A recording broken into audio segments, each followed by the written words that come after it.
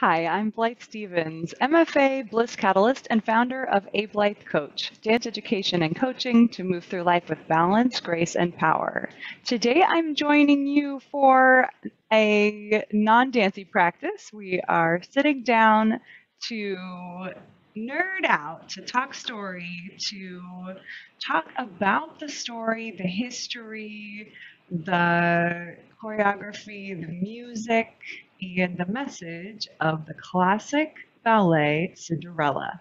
I especially enjoy teaching and revisiting Cinderella in the fall or in the autumn months, right at the beginning of school before Halloween, what with the theme of harvesting the fruits of one's actions and the supernatural elements, as well as the presence of pumpkins with which to make the magical coach that appears in some versions of the story. And that's what we're exploring today in episode 65 of the A Blythe Coach podcast, providing weekly dance education and coaching to move through life with balance, grace, and power.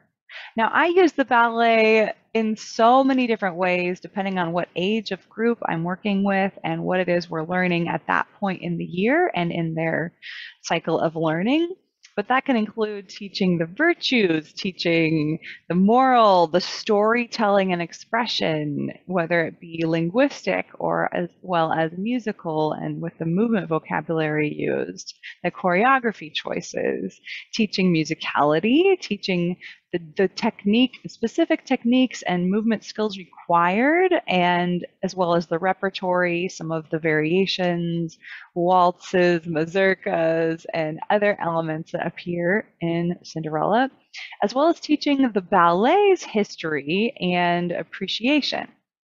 Last spring, I did a podcast, blog, and also a video about how I teach the story, the themes, and the history of Sleeping Beauty. So you can also check that content out. And I'll also be creating a playlist on the YouTube channel of how I teach the stories of different ballets. So we've started with Sleeping Beauty, now we'll have Cinderella, and coming in the future, we'll have other classic and modern ballets. Let me know which ones you'd particularly like to see more about, learn more about the music, the choreography, the history, and how I teach that in my ballet technique classes with all ages, again, in the comments below. So I'm trying to experiment today. We are recording live for the podcast, which I will also have video for and can therefore edit and post that both as audio to the podcast and as video to the YouTube channel. Therefore, maybe the lighting is not the best. I hope we can still get the message and the information across, and know that this content will also be presented in blog form on my blog, and that will link up to the podcast, any other videos that I have that are relevant to this theme as well. So let's give it a shot.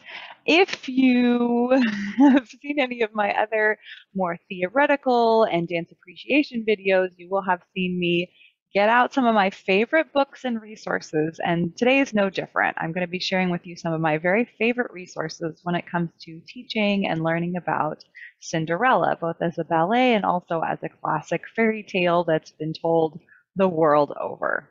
I wrote a haiku lately as part of my daily haiku challenge of 2021, and it happens to deal also with Cinderella. It goes, Cinderella be, courageous and kind always, winning the kingdom. And I wanted to share this in connection with Cinderella, which is one of the world's most classic, iconic, and ubiquitous tales. The ballet can provide a nice entree into the universal themes and concepts useful in life and interdisciplinary topics within and beyond dance. Have courage and be kind is one of the best morals I can imagine for a fairy tale. Knowing that life and success are going to require bravery and leaving one's comfort zone, and that learning requires courage, I believe it is an important characteristic to develop in young people. As for kindness, the activity of loving one another, I find to be the most important life and world-changing quality a person can have. Cinderella is a person of character. She demonstrates forbearance and compassion towards her sisters, even people who are quite unkind or even cruel to her. These virtues are related to the ground rules that I share for dancing with every one of my dance classes, starting from when children are 3 years old. I originally learned these actually from a colleague, Jonathan Seipert, and we were both associated with a studio called the Movement Center in Honolulu, Hawaii. And I know he and I, in our teaching as well at the middle school and high school, elementary, middle school, and high school level, as well as in higher education, still go back to versions of these basic rules, which are be safe, be respectful, and have fun. Now, in the fall, I'm also teaching or reviewing, revisiting as we return to school and return to the studio, what are ground rules? What are the most important shared values that we have that create a safe and effective space for learning? Those are always be safe, be respectful, and have fun.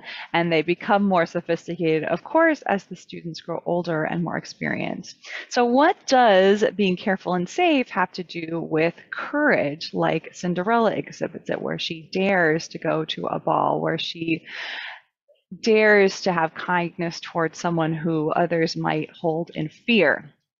It is being wise and discerning and taking necessary, calculated risks. It is being observant and aware, remaining calm and responding appropriately to changing circumstances. It is taking care of ourselves and of others. And that's where the number 2 comes in, the respect, taking care of ourselves and others. And kindness go hand in hand. Grace, friendliness, understanding, acceptance, compassion, honesty, and generosity of spirit all fall under this respect. Open-mindedness does as well, to embrace diversity, think creatively, solve problems, connect, and build relationships and community. Appreciation for others' contribution to our lives and all of our blessings. Also, this gratitude falls into respect and appreciation. Now, Cinderella remains hopeful and fanciful and has a really wonderful life of the mind, dreaming and dancing, keeping a sense of possibility, even under oppressive, abusive, what appears to be a toxic and cruel situation. She sometimes dances on her own. She keeps fantasy alive. She hopes that maybe she can also go to the ball, despite it seeming unlikely that this will come to pass. In Cinderella, she gives bread to an elderly lady who comes begging. This is portrayed differently in different versions, but there's a constant theme of others shirking away and avoiding this beggar woman who comes to the door, and Cinderella being the one who's willing to engage with her. And although she has almost nothing to give, gives whatever she can in the form of some bread. Cinderella is generous. She's patient. She cultivates those relationships with who she can, whether they're coming to the door as a stranger or trying to be connected with her family, such as it is. And even the birds, in many versions, there are birds that come to Cinderella's aid, whether they're sent from God or whether they're sent from her fairy godmother, or whether it also involves fairies of the seasons.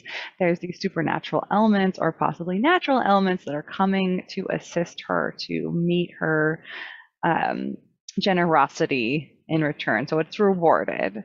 Since the old woman turns out to be her fairy godmother in disguise and able to grant her wish to attend the prince's ball, Cinderella ultimately gets a very rich reward for her virtue. So how do I teach this ballet as far as balletic history and appreciation?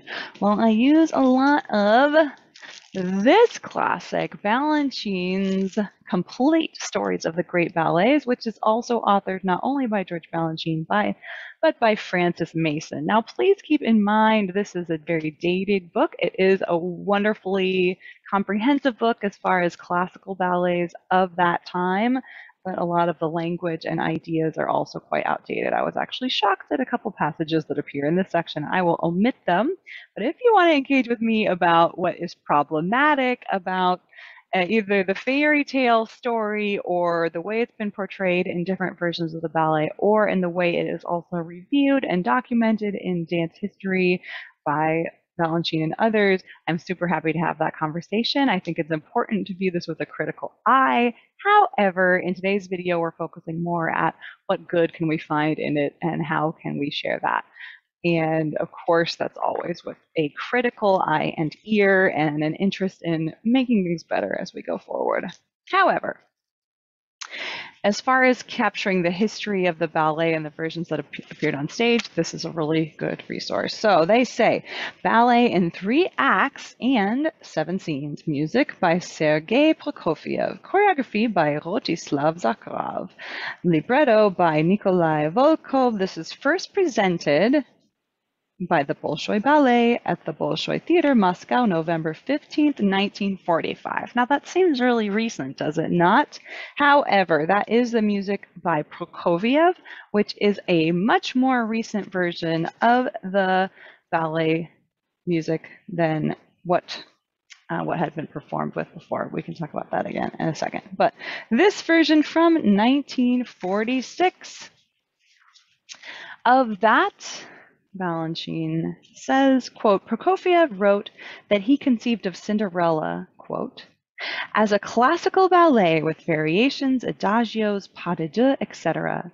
I see Cinderella not only as a fairy tale character, but also as a real person, feeling, experiencing, and moving among us. Pretty much love that excerpt.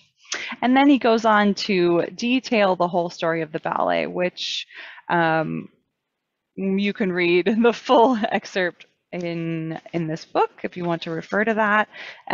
Nothing in there was very shocking to me, having seen different versions of the ballet.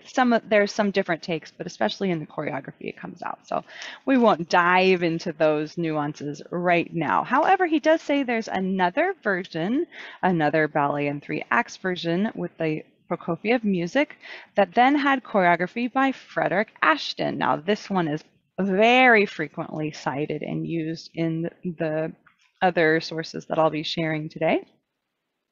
This was first presented by the Sadler's Wells Ballet of the Royal Opera House, Covent Garden, London, December 23rd, 1948.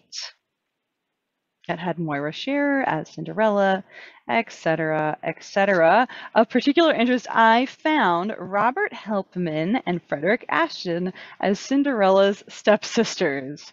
So in this case, he will share a little bit more about the travesty later. But he says, quote, Cinderella is a story everybody knows, and in the past it has attracted a great number of choreographers, French, Russian, and English. This particular ballet on the story, however, is important for a special reason. It is the first classic English ballet in 3 acts, the first full-length English work in the style and the manner of the great 19th century classics. But Cinderella is entertaining as well as important. Here, the familiar tale is embellished with dramatic and comic differences, with divertissement, and with the grace and warmth of the grand academic style. So you got to appreciate the structure, Balanchine is saying, and how this classical ballet structure takes a particular form, and that's being played out here. In other versions, that might also be structured the same, but in some cases, they do diverge as well. And they portray the fairy godmother as a hunchbacked woman in rags with a grotesque face and filthy rags, but Cinderella seems to welcome her in this version. And I also particularly love the detail that Balanchine goes into in describing the Prokofiev music. He says, quote, the harp is plucked gently, and again the eerie, high, piercing cry that heralded the arrival of the old beggar woman causes Cinderella to look up and smile. The music is magical, like the loveliness of a dream. It grows in volume as the lower strings sound a full, promising melody. The room in which Cinderella sits seems to disappear, its walls vanishing. The old woman stands in the center of the room. She looks at Cinderella, and then something more extraordinary happens. In a flash, the old hag is transformed into a lovely, kind fairy. The ragged cretin becomes a beautiful creature dressed in a shimmering gown. Let's try to ignore any sexist or offensive language that's happening in there and focus on the magic for the time being. The description of the fairy of spring, summer, autumn, and winter is also lovely. And in this version, the fairy godmother does tell Cinderella to bring a pumpkin, and before the girl's astonished eyes, she changes the pumpkin into a magnificent coach. This image has lasted really well to the present day, and of course also appears in the Disney telling of the tale, which I'm also not focusing on here, although I do sometimes use some of the Disney music ideas which the children are familiar with when I'm teaching younger students. And we can sort of compare and contrast and share between different versions in the telling of our story in those contexts. So another classic theme is how Cinderella must leave the ball before the clock strikes 12. There's some great music that goes with that I'll go into a little bit later. And the magic will vanish as mysteriously as it came, and she will be just a lonely girl again, dressed in shabby clothes. At the ball, the stepsisters make an absurd entry, and there's some laughs around that. Friends of the prince bring his herald him into the party, and the guests greet him. Then Cinderella's ragged fairy godmother interrupts the court. And then there's also a sort of magical scene of stars and fairies welcoming Cinderella in. Balanchine describes Cinderella's dance and her movements to convey a youthful and tender joy she feels at the ball. It is as if she had belonged there, for she is unembarrassed and confident in her natural graciousness. Cinderella and the prince lead the court in an ensemble dance. The music is a bright, sparkling waltz that gradually gains in sonorous force, and all the guests are caught up in the spirit of romance. Suddenly, as the waltz gains relentless force, cymbals shimmer and we hear the loud ticking of a clock. A flourish of trumpets announces the approach of midnight. Her beautiful dress becomes her ragged work clothes, and she flees into the night, leaving behind one of her slippers. She wakes and thinks she may have dreamed of the ball, only the slipper she finds hidden in her apron convince her that she really was there, that there was a handsome prince, and that he did love her. She dances again with the broom. Enamored of a girl he cannot find, the prince is determined to discover the owner of the shoe left behind. He vows that he will marry her. Of course, the stepsisters try on the shoe, and that fails. And in different versions of the story, that is non-functional in different ways. But in every case, this slipper will only fit Cinderella. And in this way, she is revealed. And finally, in Act 3, the music sounds soaringly the theme of ideal romance that marked the couple's first recognition of love. Now there's one more version that Balanchine particularly highlights, and that's the one choreographed by Ben Stevenson and first presented by the National Ballet at the Lisner Auditorium in Washington, D.C. in the U.S. on April 24th, 1970. Here he really gets into more description of the similarities and differences between this version and the Ashton work, so we can actually learn more about the Ashton work through this. For example, in reviewing the production of Cinderella in his British magazine Ballet Today, Kay Rinfret wrote, quote, Ashton's Cinderella for the Royal Ballet influenced Stevenson's ballet in several aspects.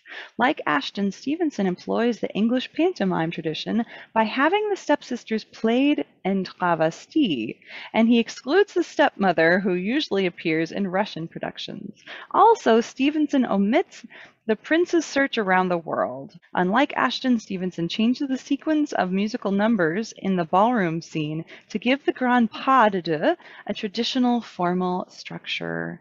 The adagio is followed by the man's, then the ballerina's variations. The adagio in the last act is less involved with fantasy, closer to a real-life love relationship. This meaning is understood by the choreography. which includes thematic elements but in different combinations. There are fewer lifts, more terre-à-terre work, including swift runs with sudden directional changes as if the levers were blown by the wind. Structurally, this adagio is the climax of the ballet, combining and reconciling the literary themes of fantasy versus reality and the choreographic motifs of floating lightness versus heaviness or a sense of weight. In the final coronation scene, heavy-looking imperial crowns are placed on the heads of Cinderella and the prince. The fantasy, lightness, becomes the reality, weight. The stepsisters do not monopolize the show. Their hilarious antics are most clever in sequences with the dancing master and at the ball when they send up ballet steps, such as one sister holding an attitude for several seconds and then collapsing in a heap. The father, depicted as a multiple henpecked man unable to cope, is a kind of transition figure between the good Cinderella and the evil stepsisters. Of Stevens's version, this reviewer says, quote, "He cannot prevent the first scene of Cinderella and her sisters from appearing prosy. It always does in any production, but he does give his two lovers the most intricately stylish pas de deux." I find this really interesting because often the first acts of ballet, specifically the Nutcracker, do come across very prosy. They're telling of the story and the relationship often in a really literal way that then is unfolded more metaphorically and more symbolically in choreography in the later acts or later scenes when that groundwork has already been introduced. So they advance the story, but I get it, prosy. So that's the skinny from George Balanchine and Francis Mason on the ballet. Now, when it comes to resources for teaching younger kids classes, then I'm going to turn to some children's books for that, which in the video version of this podcast, you'll get to see, and of course, you will only hear in the podcast version of this podcast. So one of my favorite resources when teaching some of the stories of the ballet, always popular, is a little bit of coloring. And I have this Dover coloring book of favorite ballets that includes a couple of really magical scenes from Cinderella that kids love. One is, "This ballet elegantly portrays the classic Perrault fairy tale of the gentle girl and her cruel stepsisters. Cinderella must stay behind when her stepsisters attend the king's ball. However, Cinderella's fairy godmother provides the girl with a coach to ride in, as well as a ball gown." And here she is providing said coach. And there's also a picture of the ball itself, of which it is said, "At the ball, Cinderella meets the prince, who dances with her eagerly, charmed by her grace and beauty. But Cinderella must leave before her fairy godmother's spell is broken. In her haste, she leaves behind one of her slippers." A great classical ballet image of what that ball scene may look like. And the prince declares that he will marry the girl whose foot fits into the slipper. Many come to try it on, including Cinderella's stepsisters. Of course, her stepsister's large feet won't fit the slipper. When Cinderella tries it on, it does fit, and the prince is delighted to ask for her hand in marriage. So there's also this comical depiction of one of the stepsisters of Cinderella. And all colored in. It looks a little something like this. Yeah, so I'm pretty excited. We're going to be sharing this story with the younger students and some of the variations of my older ballet students here in the month of, well, late September and early October usually. Another one of my favorite resources when it comes to young children's dance, pre-ballet and primary ballet levels, is A Child's Introduction to Classical Ballet, The Stories, Music, and Magic of Classical Dance by Laura Lee. And she has a full retelling that's a couple pages on the Cinderella story. But I'll just read the beginning. "I bet you already know the story of Cinderella. It has been a favorite fairy tale for hundreds of years, and for more than 200 years, choreographers have been making ballets based on it.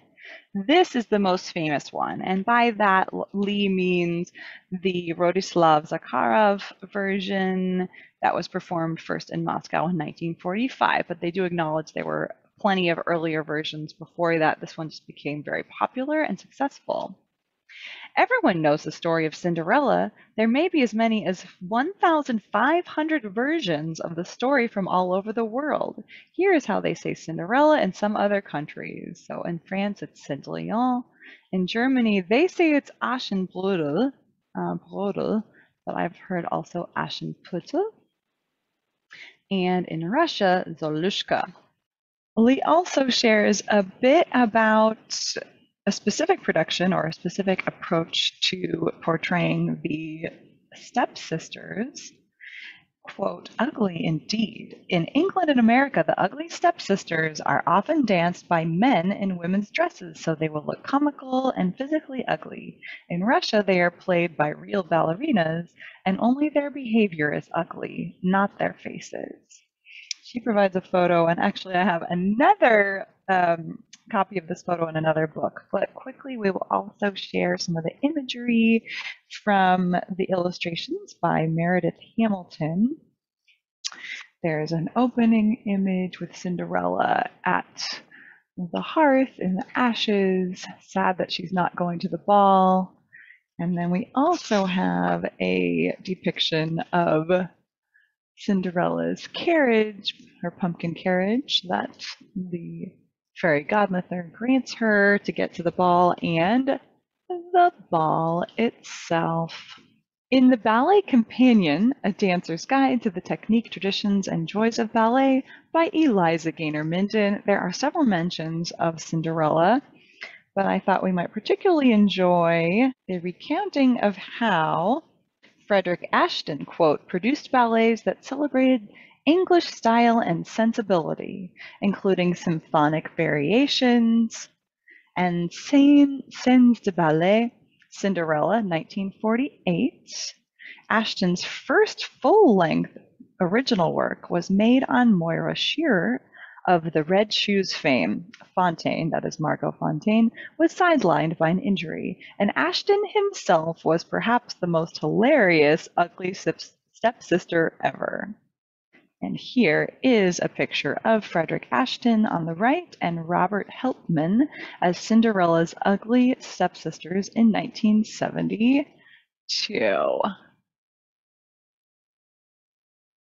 That again is following a tradition of dance and travestie, which actually is seen in several other of the great classical ballets as well. Gaynor Minden further shares that, quote, 1893, Purina Legnani, wearing special reinforced Italian-made shoes and able to spot her turns, performs 32 fouettes on full point in Cinderella. Audiences are thrilled. So even very early on, Cinderella was a showcase for dancing virtuosity. In How to Ballet, a step-by-step guide to the secrets of ballet by Jane Hackett, we see further depictions of Cinderella. Quote, when Cinderella's nasty stepmother and stepsisters go to the prince's ball, she is left alone in the cold house. The fairy godmother gives Cinderella a beautiful dress and a carriage so she can go to the ball too, but warns her that she must be home by midnight when the magic spell will be broken. Cinderella dances with the prince, but as the clock strikes 12, she runs away, leaving her shoe behind. The prince searches for the beautiful girl who fits the shoe. He finds Cinderella. They are married. And the pictures are of a royal ballet production of Cinderella with Alina Kojokaru on the left in the title role, and Johann Coburg above as the prince. So we see Cinderella in her rags, dancing and dreaming, and then the prince. Although thousands of versions of Cinderella exist, it seems that the two main versions popular today, at least in the West, are the Brothers Grimm version and the Perrault fairy tale. Now, Perrault is influences more heavily the classical ballet version or retelling of the story, I believe, as well as the animated Disney version. But the Grimm version is still very popular in many parts of the world as well, as shared in Mein Buch der schönsten Mädchen, illustrated by Verena Korting, which is in German, the telling of these classic fairy tales. I love the illustrations in this book, as well as the opportunity to learn the German for some of these fairy tales. So here's a bewildered prince with the left behind shoe in the dark garden as Cinderella runs away through the night. I found a handy comparison chart of the Perrault and the Grimm versions online, which I will link in the blog version or the article version of all of this content. But a quick summary of some of the key points that I found particularly interesting are whether Cinderella's mother is alive at the beginning of the telling of the tale. In the Perrault version, she has already passed, and Cinderella in the first scene is living with her father, stepmother, and stepsisters. And in the Grimm version, she's actually still alive at the beginning of the story and passes on wisdom to Cinderella that then Cinderella holds on to after her death and follows. In both versions, Cinderella is sweet and kind. A key difference is the person or the character who helps Cinderella prepare for the ball and enables her to go to that event. In the case of the Perrault version, is her fairy godmother. And of course, in the ballet version, the fairy godmother is quite literally a fairy, although she appears at first as an elderly lady. And in the Grimm version, her helpers are the birds themselves who are sent by God to reward her piety. In the Perrault version, the slippers are glass. In the Grimm version, they are made of gold. And ultimately, the stepsisters have different fates into these two retellings of the tale. In Perrault, Cinderella forgives them and marries them off to wealthy noblemen, so they end up all doing well. In the Grimm version, it's rather macabre. Their eyes are pecked out by pigeons and they become blind for the rest of their lives.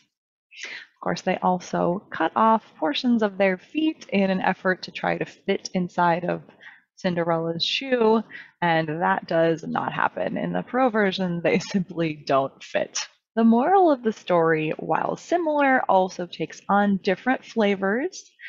In Perrault, it is that success comes to girls who are graceful and have the blessing of their godparents. In Grimm, it is that the falsehood and wickedness will be punished severely. So, yeah, I prefer it. Obviously, the ballet version takes the more positive spin of everyone living happily ever after. And yeah, in some cases of the story, only those who did good end up living happily ever after, and those who did evil do not. When first learning to teach Cinderella to especially young students and those who are being introduced to the ballet story for the first time, I received help from Betty Rowan, who's the author of the book Dance and Grow. And she has so much inspiration in that book and in other articles and books that she has published. And of particular use to me in planning my curricula at first was her theme ideas. So there's themes for different times of the year and different sorts of settings that are really great and have musical accompaniment as well. So as a dance educator, this might be of particular interest to you. Or if you just want to work and play with children on telling the story through movement, here's some ways to get started with that. So in Cinderella, says Rowan, the Prokofiev ballet music has some fine selections for dance accompaniment. The following scenes are good for improvisation. Step 1.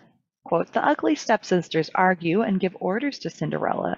The suggested music is percussive and encourages children to do sharp, angular movements. The class might be divided into trios, two sisters and Cinderella, as they exchange the pantomime of bickering into dance. For the music, as Rowan suggests, the classical ballet music accompanies this really well. And I also have a more contemporary or the motion picture version of a music that might be good for an opening improvisation, instead with Cinderella dreaming of going to the ball and dancing with her broom and cleaning. So this classical ballet music comes from the Prokofiev Cinderella, Opus 87, Act 1, played by the London Symphony Orchestra. And it has that percussive sound where they're going back and forth. And I include all of these tracks on a playlist that is Cinderella for Pre-Ballet and Creative Dance.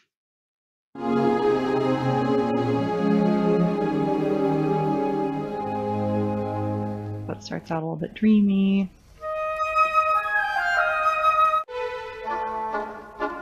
And then we have the percussive sounds of perhaps arguing,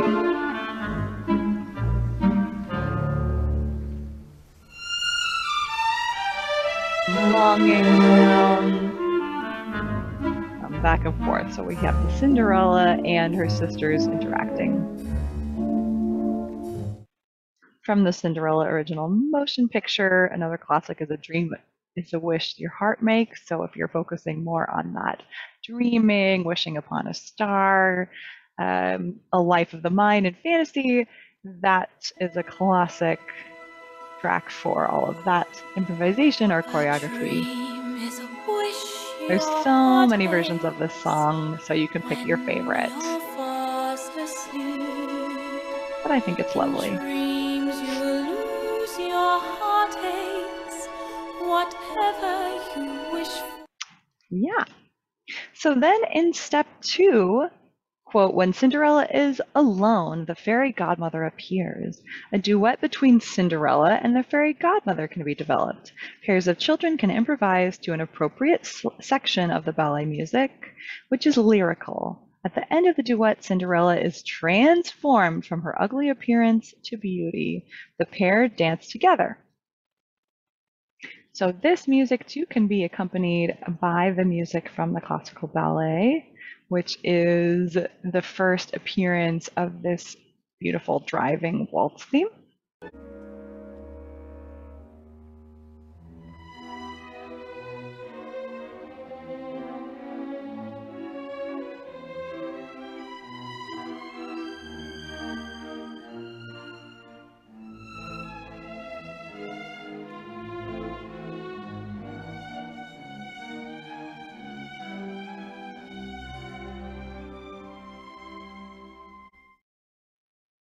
Or you can use the more contemporary music from the Disney Cinderella of Bibbidi Bobbidi Boo as the musical accompaniment for this casting of the spell, granting Cinderella's wish and her departure for the ball.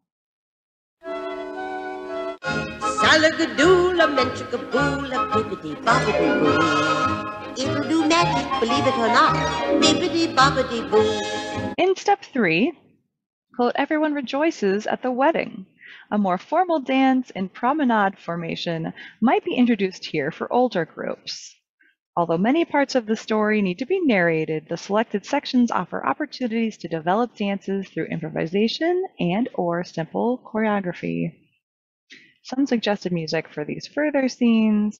I like to include a section where Cinderella is actually dancing with the prince at the ball, and that could either use the classical ballet music from Act 1,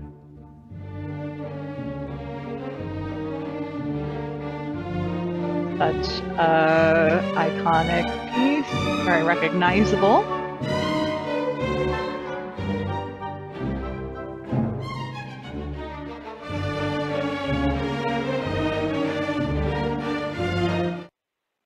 Or something more general, but still grand. This is Richard Maddox's fifth enchaînement. from music for movement and imaginations, which I love to use with younger children in a lot of different storytelling scenarios.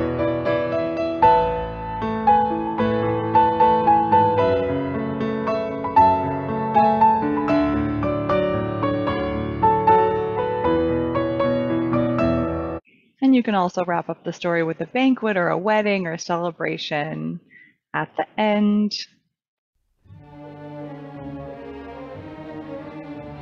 Another fun scene to include with perhaps older children or maybe with the younger ones as well is the clock striking midnight. So that could be the Prokofiev version from Act 2. If you can hear the clock.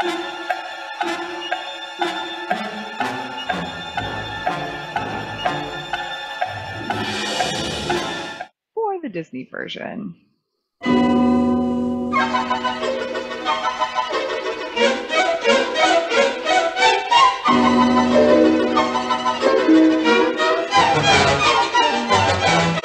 Both very dramatic, so consider that when you're working with especially small children, but that can be a fun, dramatic scene also to portray. I'll include a link to that playlist of tracks for use with improvisation and choreography in the full version of the blog or article. With older students, it's fun to focus on key pieces of repertory to watch in different versions as well as learn to perform. So we could include the variations of the spring fairy, the summer fairy, grasshoppers and dragonflies, the autumn fairy and winter fairy, either in the full choreographic version or in simplified versions, as well as the clock scene or the grand waltz. Now there's lots of, as I mentioned, there's lots of different versions of this ballet and lots of fun contemporary, more modern versions to explore, as well as very classical versions that follow original choreography. One in particular that I'd like to mention is Saint-Léon at the Paris Opera Ballet. Now, Saint-Léon is just the French name of Cinderella, but there's a particular version by Rudolf Nureyev that depicts, instead of a more traditional scene, more of a golden age of Hollywood 1920s flappers and filmmaking version of the Cinderella tale, where she's trying to get into show business. And I enjoyed that, unfortunately, on Arte, the local channel here. So it's harder to find a full-length version online on YouTube, but take a look and see what you can find. I definitely recommend it. And I talk a little bit more about that as part of my Adult Adaptive Summer Dance Intensive, or Adaptive Adult Summer Dance Intensive, which I hosted for the first time last summer, but can be completed at any time of year. I'll include a link to more information about that again in the blog. Thanks for joining me to talk about the ballet Cinderella. I hope you enjoyed it, and if so, let me know what you appreciated down below in the comments, and I look forward to seeing you next time. Happy fall.